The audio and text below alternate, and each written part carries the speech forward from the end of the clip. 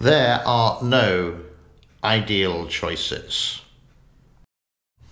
Saturday, January the 29th, 2022, the James Neil Cooper channel. My name is James. Welcome to my channel. Welcome to my show. Welcome to all the new subscribers. Welcome to all the people who have been subscribers for years, and welcome to the people who just found this by accident or a recommendation on YouTube.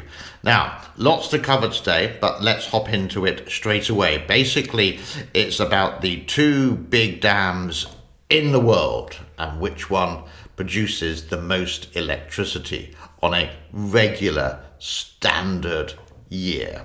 Let's do it. But before we get to that, just some images that I have captured from not in recent months, but in more recent years, that when the Three Gorges does get a little bit overflowed or overfilled, these are kind of some of the pictures that you get when they open the sluice gates and the residents below are not warned. When they're not warned, things happen like this. If they're not told, then the insurance doesn't pay. Something that we've done before, but it's a reminder sometimes of harsh living in the CCP. Remember, CC, Xi Jinping first, CCP, party second, money is the next one, and finally the people of the People's Republic of China. Very strange. Now, if the Three Gorges Dam was operating at 100% capacity, it would be able to, they say, able to produce 2% of the 2% of the entire electricity needed for China, which is a staggering number. It is the same for New York City for something, I can't remember the actual years. New York City has a population of 8 million, I think. So 2% of China for the biggest dam in the world that's meant to produce the largest amount of electricity is tiny. Such is life. Two dams, the Three Gorges in China, in central China, and the other big dam that produces a lot of electricity in Brazil. And this is called the Itaipu Dam. Yes, I got it. I remembered. Itaipu Dam. The Three Gorges produces 600,000 kilowatts per hour. 101,600,000 kilowatts per hour on a good year. Pretty good, huh?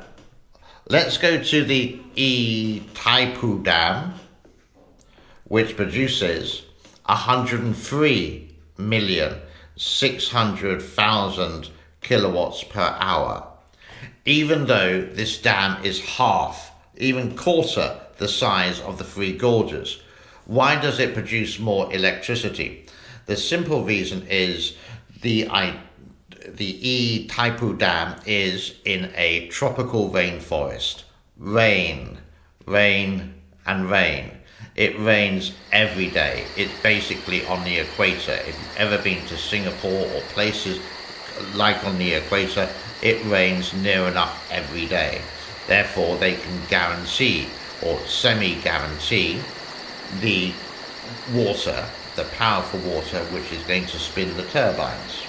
And I can say the water is a lot cleaner as well, because there's less pollution, you could say, in the rainforest, in the Amazon rainforest. The Three Gorges Dam produces less and not guaranteed and not stable, and this is on a good year, or you could say a floody kind of year when the water levels are high, but it's not stable. We've seen pictures before of droughts downstream of the Three Gorges Dam. You would always see water in the reservoir, but we don't know unless we look at the charts of the levels and how much water is pushing into the turbines if all 32 turbines are working. It was meant to produce 10% of China's electricity. It's down by 80% and it only produces 2, which is just a complete waste of money. A quote from Ted: "Despite Three Gorges' record-setting scale, the Itaipu Dam still produce more power." So who wins? Well, it's 1 to Brazil and it's 0 to China.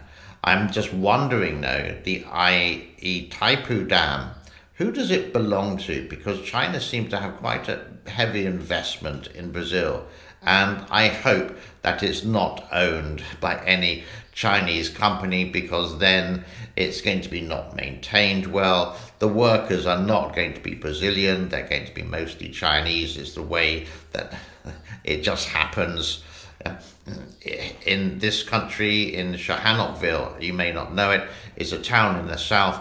It's being developed and most of the workers do come from China, but that's another story.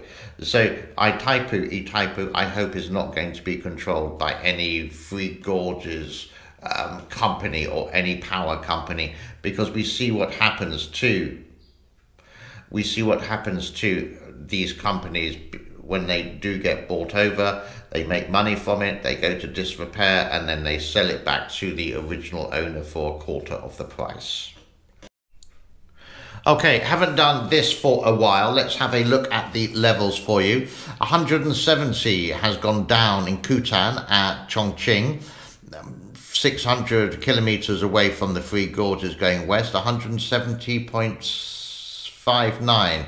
And the Three Gorges has gone down as well, but not a lot. We're talking centimeters here, 170.31. Don't know the inflow, that's not available today, but the outflow is 6,890. So tiny and minute.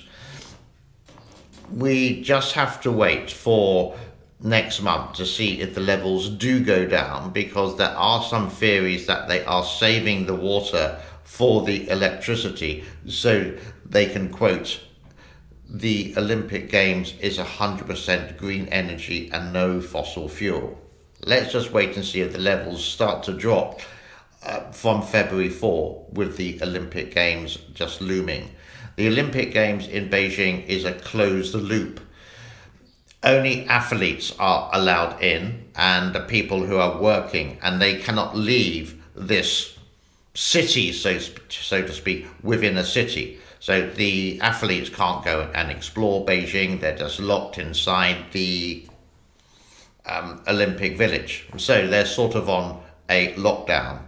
It's a weird Winter Olympic Games this year, so strange. Let's do the weather, and I'm not going to speak over this one. We're going to have the musical weather, and it's quite a long one. It's over a minute, because I want you to see towards the end of next week, there is about 4.5, 4.6 centimeters. So that's just under 2 inches of snow at the Three Gorges Dam. Have a look at this weather forecast.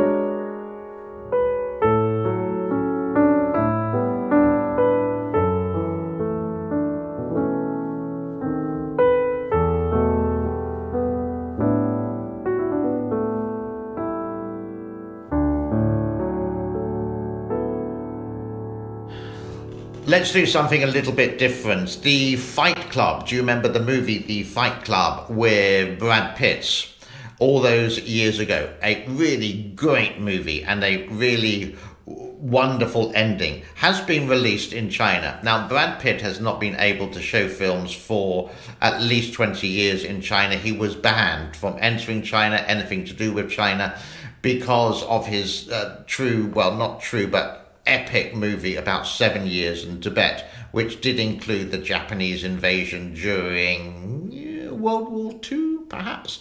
Anyhow.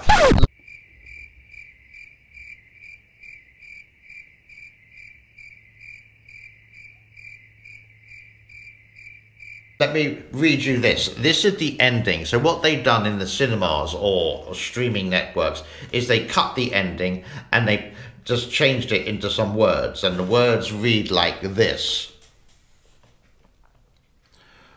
Through the clue provided by Tyler, the police rapidly figured out the whole plan and arrested all criminals, successfully preventing the bomb from exploding after the trial. Tyler was sent to a lunatic asylum receiving psychological treatment. He was discharged from the hospital in 2012. What a crock of... And something even more light-hearted for no apparent reason at all. And why not? Just want to say hello to a couple of people who said hello to me, saying hello back on the channel. Hello to Rod Sand from Chile. Chile. Beautiful wine, beautiful country, lovely. Yeah, I've been there to Valparaiso a couple of times, yeah, and enjoyed 1 or 2 nights there a long time ago.